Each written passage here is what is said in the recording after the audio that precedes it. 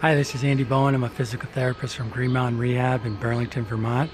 I'm at the local hardware store checking out snow shovels for people that have back pain and sciatica issues.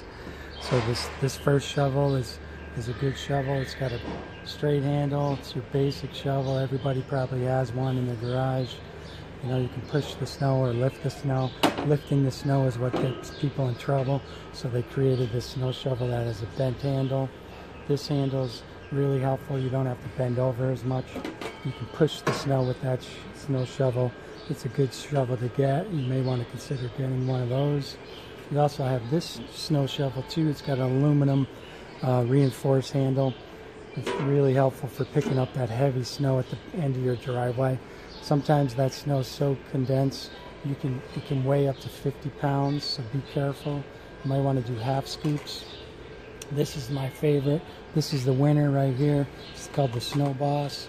It's got a bent handle, reinforced handle.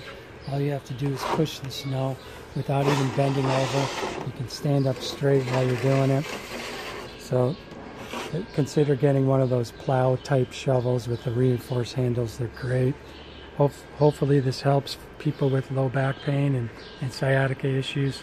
For more helpful tips, check out our website at greenmtrehab.com.